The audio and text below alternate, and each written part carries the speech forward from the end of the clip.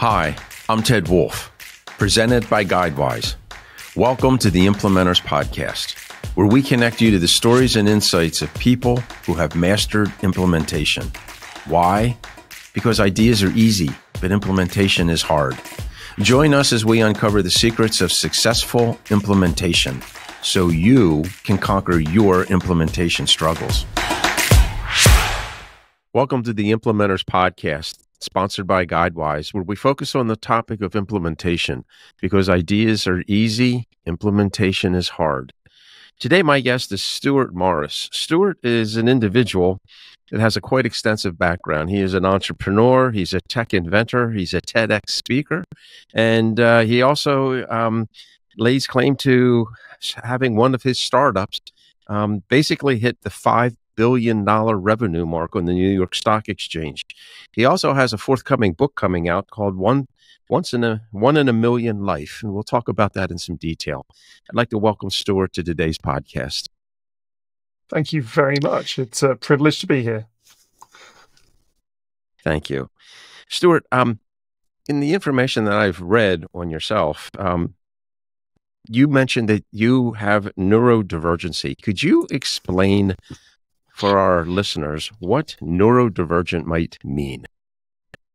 I think it's in one sense really easy, in another sense really difficult. So in all of human behavior, there is a spectrum. There are a few people way out at the edges, and most people are kind of in the average, in the middle, a little bit this way, a little bit that way.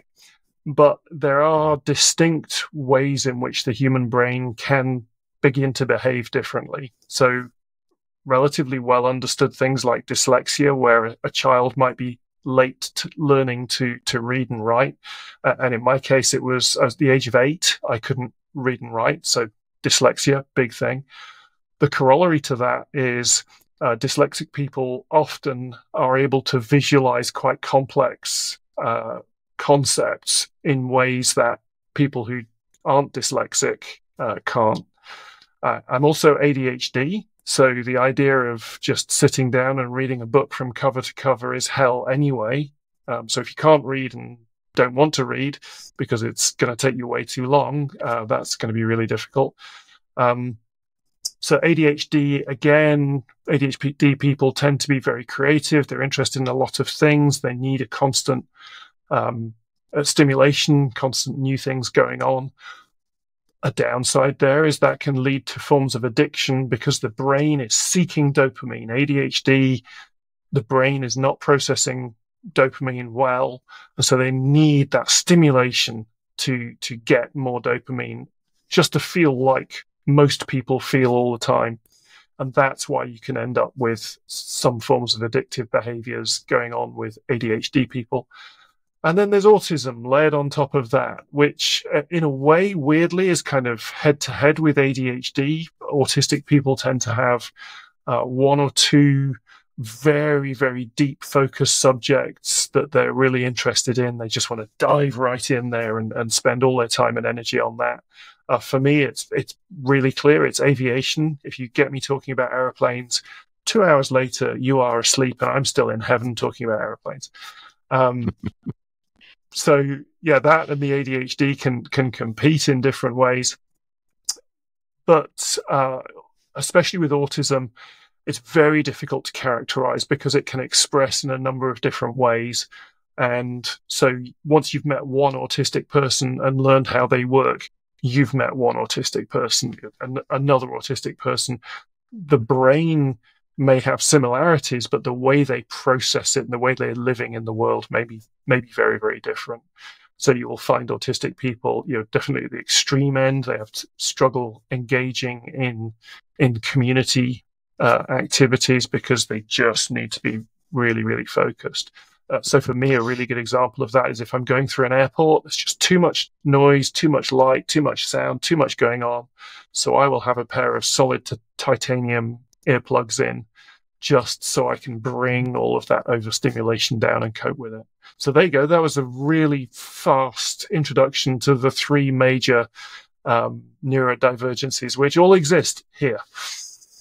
Mm-hmm.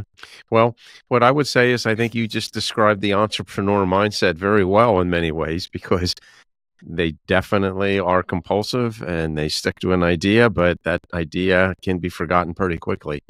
Um, if you could explain, um, do you process then information and experiences in a business, even in the emotional realm, a little differently?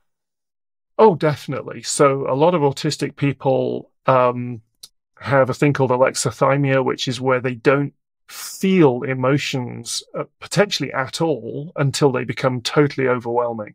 Or if they are feeling an emotion, they may not be able to give it a name. They may not be able to say, I feel fearful, or I feel excited. They may just feel something, and they're unable to distinguish it.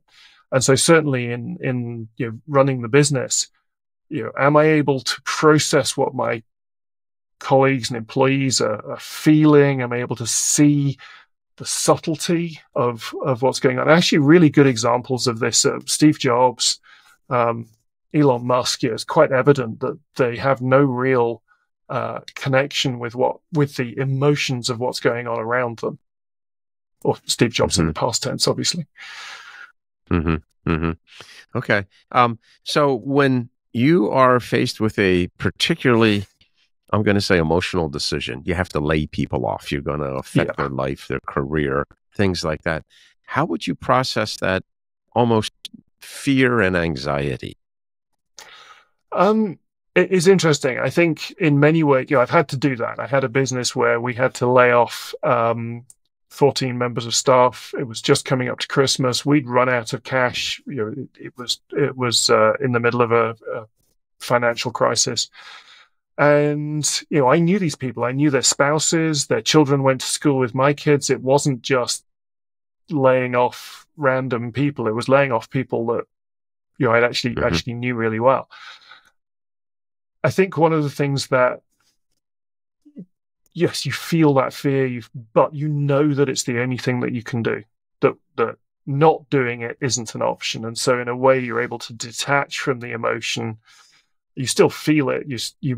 It'll probably come out physically in some way. Your body will rebel, but actually in the moment, you can just go into, this is what has to be done. This is the way it must be done. There is no alternative, which can be a good thing, or it can also be a bad thing, because it may be that what you see as there can be no alternative is just an example of rigid thinking, where your brain is going, this is the only way, but actually there might be another way that I don't see. And that's why a really powerful thing to do is to have not necessarily a business partner, but somebody else you can talk things through with, who might be able to say, had you thought about this or that, rather than just plowing on regardless with the only way you can see to do it. So when you first realized that you had dyslexia or ADHD, what was that experience like?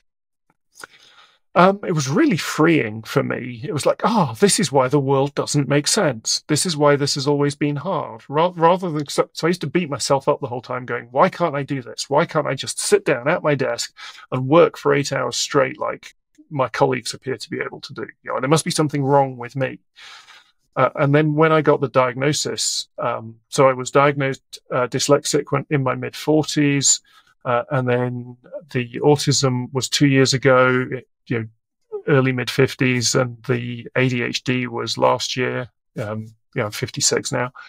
And it was like, relief. I now understand why the world doesn't make sense.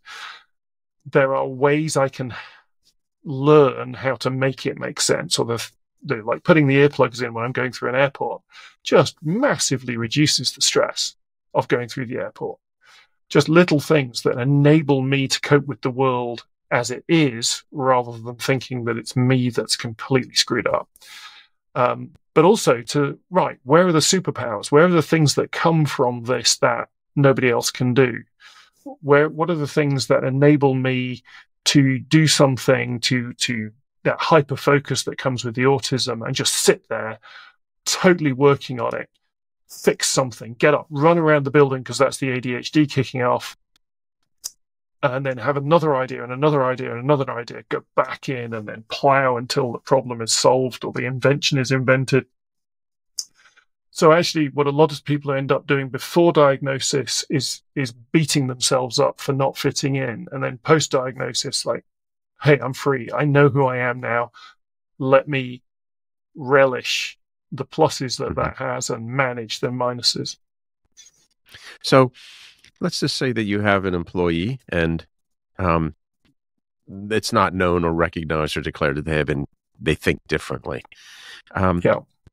How would you manage them, and how does that affect the whole IQ, EQ arrangement? Because everybody today is saying emotional intelligence, it's important. That's more important than IQ in many respects.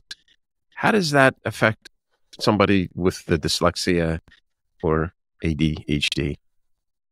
So what you'll often find is dyslexia is a very specific thing. It's to do with reading and writing, but they may be incredibly intelligent in other ways. They may have mathematical abilities that are off the scale. Weirdly, because it's to do with reading and writing, they may well be genius with spreadsheets or with computer programming. Again, autistic people, an awful lot of programmers are autistic because the interaction with the computer is unemotional. I tell it to do this and it does it. And if I get the code wrong, it does it wrong. You're not trying to second guess what the human being is thinking. I think the thing as a leader is that understanding that I don't necessarily understand people's emotions immediately doesn't mean I can't ask them what they're feeling. It just means I didn't spot the facial expression that gave the clue that they were upset today. Just today, I had an example of a member of staff who's been acting a bit strangely for a couple of days. And other members of staff were going, what's going on with this person? Just banging heads. And you realize there's an issue at home. Okay, well, how can we help release the pressure a little bit so the issue at home becomes less of a stress at work? But actually, if you're spotting patterns like that there is somebody who is struggling with a particular task or a particular way of working, a really classic one for autistic people is if you've got an open plan office and somebody is sort of struggling, not being productive, well, that may be just because their senses are wildly overloaded. What about suggesting that they put music on or even just white noise or whatever they want in headphones and close the rest of the world out so they can just focus on what they're trying to do? They may not realize that that's what's going on, but if they're having trouble being productive in an open plan office, then that might be a solution. The converse to that is if you've got an ADHD person who's in an office on their own, they may well be having productivity issues because they're not getting stimulated enough. They need the banter, the conversations, the ideas that are bouncing off the walls in an open plan area. It's being deliberate, being intentional about understanding who your employees are and the environment in which they're going to thrive. And whether you've got the ability to sort of subconsciously work out what somebody's feeling or not, you can ask. You can always consciously try and work out how they're behaving, how they're feeling, what they need in order to be more productive. And a big part of that is the sense of belonging. If your employees don't feel like they belong, if they don't believe in the mission of the business, it doesn't matter what you pay them, they're going to leave. Right. So in your experience, which is extremely valuable, most, I'll say, business owners or leaders and managers in business of any size may not have this in the forefront of their mind. And they're looking at their employees and saying, this person can't focus. We can't get them to work. They're not meeting their deadlines, whatever it is. How do we get that in the forefront of someone's mind to evaluate their workforce from the standpoint of saying, when you look at mental health, what is mental health? But how do we help individuals excel in the environment? And how do we help make that environment? Some people, I'm afraid, wouldn't even think of that or consider that. And to be brutally honest, some employees will never respond. There are people out there who either can't or won't work. Let's face facts. At some point, you need to let somebody go. But actually, there's an awful lot you can do before then. And I think one of the things that I've always done with my team leaders and managers is You can be promoted when your team can do what they need to do without you. So rather than what tended to happen, and this is kind of an old way of thinking, 80s, 90s, 2000s thinking, was I need to be the expert so they don't fire me because they need what's in my brain. Actually, I turned that on its head, and this was one of the reasons why we were so successful with the software development business. We were saying to the team leaders, look, get everything that's in your head into your team so they can do what they need to do without you. Then I can promote you. And very quickly, people realize, it is in my interests to be interested in my team, to develop my team, to make my team more productive. And so the passing of skills down, model the behavior you're trying to get people to do, be interested in them, upskill them, spend time developing them, and encourage them to do the same for their direct reports. And if you've got multiple layers in the business, so on down. Again, it's showing interest in people. I think a really good example of this, and I've used this example in different ways in other environments. Boeing used to be all about the engineering. All about the engineering. We build outstanding aircraft. They are efficient to fly. They're comfortable for the passengers. They are safe. That was Boeing's mantra. And the senior management were in offices in Seattle. And if there was an engineering problem, they knew about it.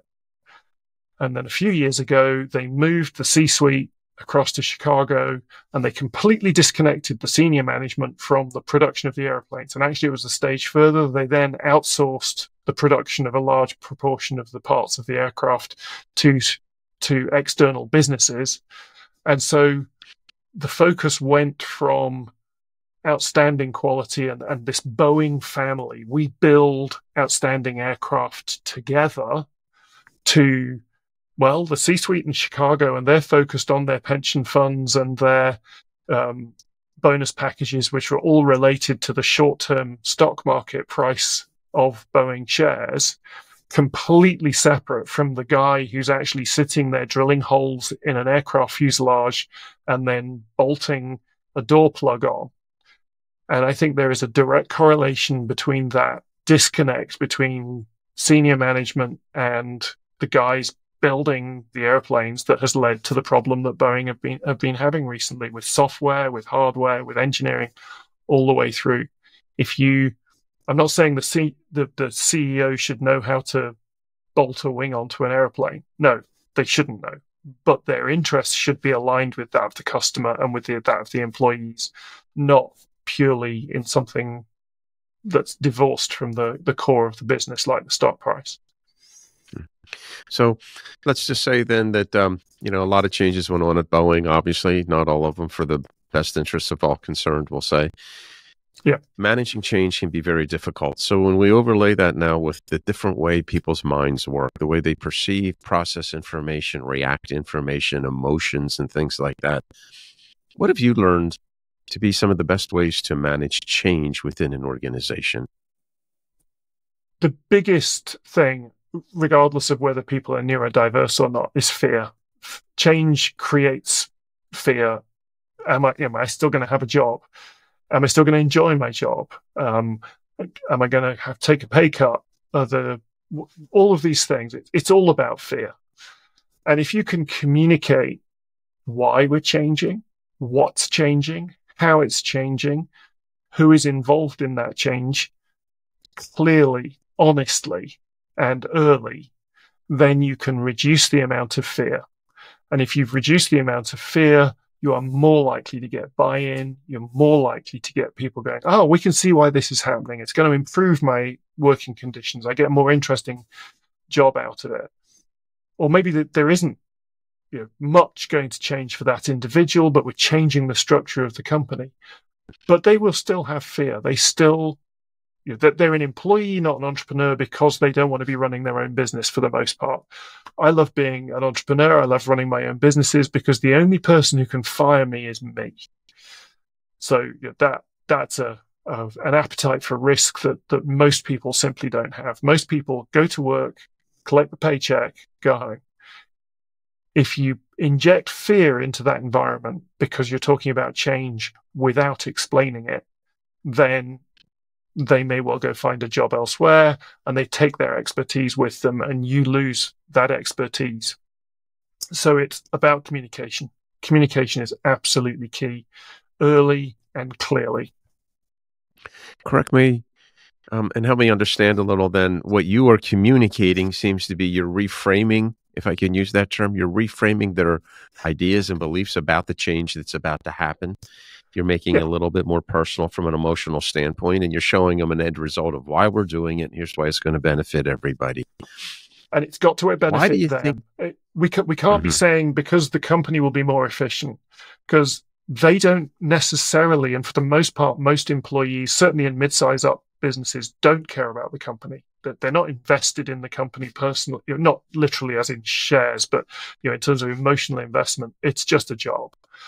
If you can show them why this change is going to benefit them personally, then you'll have buy-in. Okay. And with the advent now of new technology, introduces more change. And if you can't get people to change, you cannot implement ERP systems and new technologies and things like that. So being able to guide their emotions and their ideas, opinions, beliefs is really, really important to communicate the meaning of the change. Now we have a whole new technology called artificial intelligence we're bringing into basically change and revamp many, many white-collar type of jobs for the first time. In your experience, what do you suggest as how to manage that? Because there's going to be a lot of people put out of work, I might say, but the worst case scenario, then they have to... I think that's going to be the case for a while. And I think by the time it is the case, new jobs will have been created. So what we're seeing at the moment with ChatGPT and things, you can, well, you see it now. You put a Google search in and Google comes up with a generative answer to your question that is an AI generated answer to your question. So, somebody might say, create me 500 words of marketing copy for this new product, and ChatGPT will produce something. But what it has produced isn't usable as it stands. It needs a human being to apply emotion, to fact check it for a start, because an awful lot of stuff that comes out of these things is just wrong and often repetitive. So there's all sorts of problems that come out of using AI without thought. At the moment, we still have to think about it. So in a sense, the marketing executive can become much more productive because they can get ChatGPT to produce a whole load of stuff for them, but it still needs somebody with an expert eye to go over it and go, actually, how do we make this go from good to great? Because a lot of these AI tools are producing good, but they're not producing great. Or if there's, create me an image of whatever it is. I saw a load during the European Cup football recently where people were producing AI images of lions with English flags in their manes. But one of the lions has 5 legs, or all of this kind of thing where the generative stuff is producing things that have got weirdnesses going on. So we still need human beings to take that generative output and turn it into something that is really spectacular. Over time, obviously, these things will get better. But at the moment, remember, none of the AI we have generated, we have built so far, actually understands what it is generating. It doesn't have a conceptual understanding of the text it's created. All it's got is well, if you're talking about this subject, these are phrases that appear in the body of text that I was given to learn on. It doesn't understand how those sentences actually interrelate. When we get to a point where AI does actually understand those things, then we have a problem. But right now, it still needs a human being, because we are the only thing on the planet that actually can understand what it's looking at. I agree with that. And I think there's tremendous opportunities for business and individuals using it, because it's going to be an aid that helps you become much more intelligent. And I think, as you had mentioned previously, sometimes we all need somebody to talk to, confide in, give us feedback. That's the strength of it. It's just going to be like another member of the team who has a particular intelligence in some area. And I think it's a long way to be able to refine that, but things move pretty quickly today. They do. And AI will help with that because it'll be developing itself. But still, even the way it's moving, it does not actually understand what it's doing. Right. So I agree. So let's say AI comes in, or the constant change and disruption that businesses working in and living today. The pace is only going to get probably more intense. The changes will be have more ramifications to them. It's probably going to make people second think their life. Let's say that they get to midlife, they're in that great middle of a business, the middle management level. They have to reconsider, where are we going to go? What am I going to do? Am I going to be, in the old days, they called it outsourced, downsized, many other things. Where do I take my life from here? What's your recommendation on how they think about that particular very fearful event that may happen in their life? The answer for me has always been take control. If you're feeling directionless, if you're feeling out of control, or that other people are in control, take control. And for me, that for the last 30 years has been run my own business. And that's meant success at times. It's meant failure at times. I've had businesses that have failed catastrophically, but I have been the captain of the ship. I've had the decision right at which point do we give up on this project and say, this isn't working? At which point do we pivot and go and do something else? And so I know that entrepreneurship isn't for everybody. I know that there are an awful lot of courses out there that people are saying, we'll all have seen these adverts, buy my course, I'll teach you how to be a coach. You can make all of this money coaching businesses. Well, the reality is that person makes more money out of coaching coaches than they do out of actually doing the coaching. They're making their money selling you a course. They're not making their money doing the thing. And the other thing about businesses like that, eBay arbitrage, Amazon drop shipping, coaching of various kinds, it's all about you, the individual. If you want to take a month off and go and do whatever, the business will stop without you. So you end up you're building a business of one. It's you. Everything is revolving around you. If what you want is time freedom, cash freedom, the freedom to be able to be in command of your own ship, you need to build a business that is real, as I call it, not just drop shipping stuff through Amazon, but actually where you have a team of staff who, if you decide to take a month off, they will run the business because you've taught them how to run the business, and you can do that. And so for me, I have a lifelong goal. I want to fly my vintage airplane across the Atlantic. So the aim is to do this, I hope, next year. It's so there's a lot of hurdles to get there, but that will require me to take probably 6 weeks out of the business, where I'm unlikely to be able to respond to emails and phone calls in anything close to real time. Certainly for 10 days of that, when I'm flying the west, up from the UK up to Iceland, Greenland, and down into Newfoundland and down into the States, I am not going to be contactable anything like real time. So the team have got to be able to run the business without me, potentially for 2 weeks on that leg. I then want to go flying around the US and visit friends and family, and fly over the Grand Canyon, fly over Manhattan in my small airplane, do sightseeing stuff.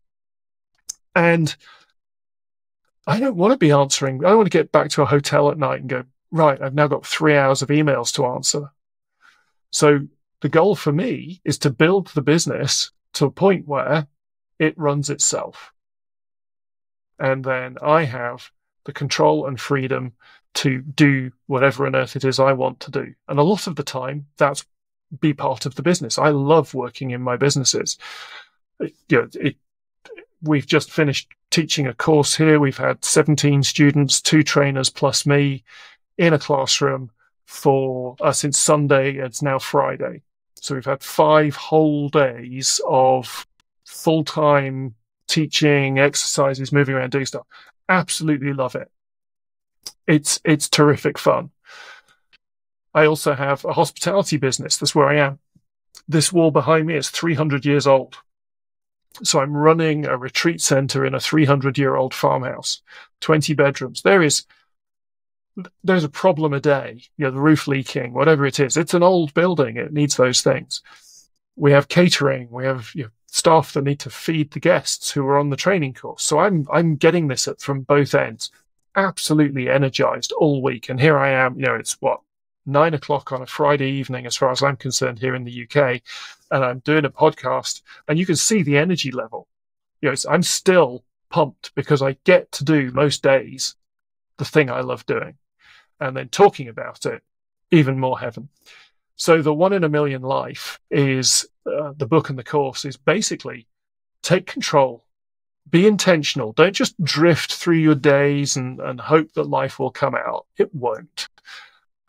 Decide what it is you want to do, put the steps in place to get there. And I've got a program that kind of works you through to minimize the risk. So I've had businesses go bust, but I've never lost the house. I've always ensured that my spouse and my children have had a roof over their heads. I've been able to do that because I've managed the risk to do those things. So there are ways of doing it. It takes discipline. It takes hard work. There is no easy way to time and financial wealth. There just isn't. Anybody who tells you there is blowing smoke in places there shouldn't be smoke. If winning the lottery is your strategy for a retirement, you're screwed. Pardon the French. It ain't going to work. So yeah, it's about an intentional, deliberate process with lots of checks and balances. We try this, we test it. Did it work? Yes, no. Yes. Okay. No. Okay. What do we need to change?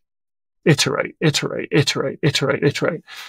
Failure is part of being an entrepreneur. Nobody can take that away, but it is the place where the learning happens. And one of the things that everybody forgets is that Steve Jobs got kicked out of Apple. He created a whole new computer company called Next. He spent millions and millions of dollars building the Next Cube, and it went absolutely nowhere. He had phenomenal failure. But out of that came the computer that we now know as the Mac. So failure is part of progress. What we have to do is learn how to fail quickly, fail cheaply, fail without making your partner, your wife, your husband, whoever it is you spend your time with, and your children homeless. And there are ways of doing that. It's just fail quickly, fail cheap, and do it intelligently. So tell us a little bit more, if you could, about the course and the book. What are the topics and what are some of the teachings that you offer in that course? So risk is a really important thing. So a lot of people are very afraid of entrepreneurial risk. They perceive entrepreneurs to be insane risk takers. Now, as far as I'm concerned, the guys that jump off mountains wearing squirrel suits, the base jump guys, that they take insane risks. When you think about risk, one of the first things you think about is affordable loss. Rather than betting the house, bet something that you can afford. If you're taking your family to the movies tonight to see the latest blockbuster movie, you have decided you're going to spend a certain amount of money. There's transport, there's the tickets, there's the popcorn, the hot dogs, the nachos, the drinks, all of those things. A family of 5, you might be looking at the thick end of $150 to go out and watch this movie. So you've decided you're going to spend that chunk of change and you're taking the family to the movie. There is a risk. The movie could be awful. In which case, you're coming home and the kids are in the car going, "Dad, why did you take us to this movie? That was awful." You've lost $150. But that was affordable. You took the decision that you were going to try and do that tonight. I have a friend who, he's a professional gambler, not an addicted gambler. That's a very different thing. He's a professional gambler. He will go to Vegas with $10,000, check into a hotel, put $10,000 behind the counter, turn it into chips, and go play blackjack for a week.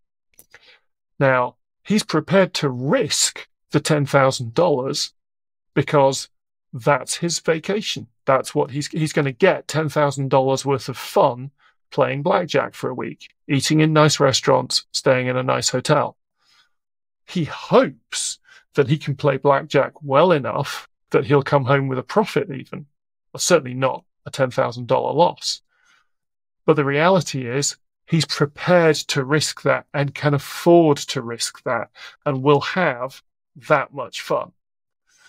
So, affordable loss is a really important concept in terms of managing risk. Don't bet everything, bet what you can afford to lose and work like stink in order to not lose it. Also, work with what you know.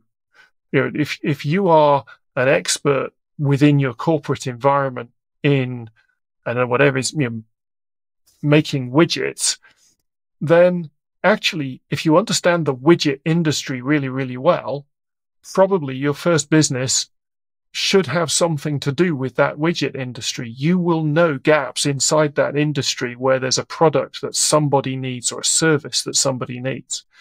And so use what you know, use what you have, use your expertise, use your contacts, leverage what you already have. These things are the things that I'm working people through. They're obvious, except most of us haven't thought of them. And they're putting it into an iterative process. An awful lot of people say, building your business, you do A, you do B, you do C, you do D, and out the far end, you've got $1 million. No, it's an iterative process. You go back and forth and round and round and round. You test, you implement, you change, you test, you implement, you change, you test, you implement, you change. And that, I believe, is what's different about my program. It's built in that you keep doing this iterative process, iterative improvement, risk a little, build a little, test a little, change a little, and then over time, the little becomes a lot because you've built up the expertise, the cash basis that enables you to afford more. So it's a really structured program. Sorry, go on. So that's okay. So when you go through your courses and the teaching and working with individuals, what have you found works best when it comes to the iterative process of being successful? Because you are going to have more losses than you have wins. That's just the art of continuous improvement. From an emotional standpoint, how have you learned to deal with those iterative failures so they become, I'm going to say, catalysts for new behaviors, new insights? That's where innovation comes from. If everything's working well, there's little innovation that takes place. How do you guide people emotionally through that process? I think the other thing, especially when you've got a team of people working for you, is failure is not personal. Occasionally it is. I had a situation this week where the kitchen messed up. An individual was given a meal containing gluten. They were gluten intolerant. We had a situation. We know exactly who messed up. We know exactly when they messed up. We know exactly how they messed up. That individual was in tears. They realized they'd screwed up. They absolutely knew this was on them. Now, I could fire them. I would have been perfectly within, nobody, the HR department would not have shouted at me if I'd gone, this guy gone this afternoon. But actually, fortunately, the customer did not suffer too badly. The situation was caught before they tucked in. Retraining, I now have intense loyalty from that individual. The whole of the catering team now understand the importance of the processes that we have in place to ensure that this kind of thing doesn't happen, because they've all watched it fail because somebody didn't do their job properly. So it becomes a teaching opportunity. So that individual, I failed. No. We failed because the process wasn't robust enough. How can we change the process to mean you don't have to fail? There isn't a single point of failure, that an individual can't screw it up. And so actually what I now have is a very loyal member of staff who still has a job, who's well motivated to stay and well motivated to work his backside off because he knows he owes me. But also I have a whole team of people who are going, actually, if I do screw up by accident, there is grace. There is understanding. There may be a price to pay. There's a price to pay for freedom just as much as there's a price to pay for slavery. It's just different. And so by making failure not personal, by making it right, what can we learn? How did I fail? What did I not teach that individual in order to help them get it right? By making it not personal, we take the fear away. And when we take fear of judgment away, we enable people to say, actually, how about if we do it like this? We engage their imagination. We engage their creativity. We engage their ability to go, actually, if we reorganize the kitchen a little bit like this, it would really help with that process. And so what happened within a day was that they changed several pieces of equipment to make it easier to manage the separate processes. So I'm using current examples that are actually quite embarrassing to me, because when that particular guest came to pay their to settle up their bill at the end of the course, I was talking to the member of staff who was taking the credit card payments, and I just put a line through this person's bar bill. It wasn't a huge amount of money. I'll swallow that. We messed up. That person's experience could have been damaged. That person's health could have been damaged. Potentially, we could have had a massive lawsuit on our hands.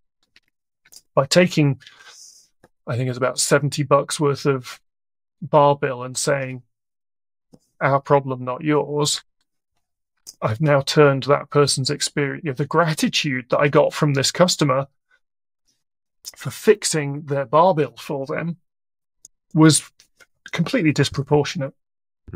So what I'm taking away from your comments about managing the emotions of iterative losses and things like that is exactly what you said earlier in this conversation, and that is take control. Take control, act, take people's best interests in heart, and make sure they're satisfied, safe, taken care of. But just take control and act. Don't freeze. Don't withdraw. Don't let fear overtake you. Get engaged in a positive manner and make the changes you need to make, which is excellent. So you have a lot of accomplishments behind you. You've built businesses. You've seen success, highs and lows. You've been involved in a lot of different endeavors. Where is Stuart going in the future? What do you see your future to be? I'm 56 years old and I still don't know what I want to be when I grow up. For me, life is an adventure. I've suffered physical injury, which was life-threatening, and I fought through that. Life is incredibly precious, and I think life is to be lived. Some people believe in a life, in an afterlife. I very much believe that we should all be free to live in this life before we get there, if there is a there. And so I don't tend to give myself big, grandiose goals. I don't imagine that I'll ever retire because I love building businesses. I don't want to get to the point where I say, you know what, I'm 65 years old, let's go play golf. That would be hell on earth for me. So I'm currently building up a hospitality business, which it seemed like a great idea to buy a failing hospitality business at the end of a global pandemic and the beginning of a cost of living crisis. I like giving myself challenges. It's a challenge. I'm working on a new product for the aviation industry. That's my creative business coming out. My passion is aviation, so it's an industry that I know. I saw a problem. I'm working on that product. In a year's time, there'll be a new challenge. But one of the big things that I'm working on right now within my businesses is to be able to say, for 1 week a month, I am off grid. That's not that I'm taking vacation. I might be taking vacation. I might be working, but there is nothing in my diary, and I will not be responding to emails or text messages in real time. I am going to be off grid for 1 week a month so that I can engage my creativity for whatever I want to engage. And then next year, we're getting to the point where I am off grid for at least 1 month in the year. So what I'm trying to do is build into my diary this big chunk of time that is not constantly on the go, so that I can let those, if I want to go play golf, I can do that. I know that the chances are that I won't. I'll be inventing something new. I'll be going and talking to somebody about some new opportunity, or perhaps I'll be touring the States in my airplane doing speaking opportunities, because got to pay for the fuel somehow. Well, I think you'll have a very interesting future in the rest of your life. I'd like to thank you, Stuart, for your time. You have a wonderfully fascinating mind and way of looking at things, and you easily can bond with people. You can tell that you enjoy life. That comes through very strong. So I would like to thank you for your time. We've learned an awful lot. I wish you every good fortune with your book, 1 in a Million Life, and the course that you're going to be teaching. And I hope that you see that 300-year wall behind you for a long time, because I think you have a lot of great experiences ahead of you. Love to stay in contact with you and look forward to future contact. Likewise. Thank you so much for having me.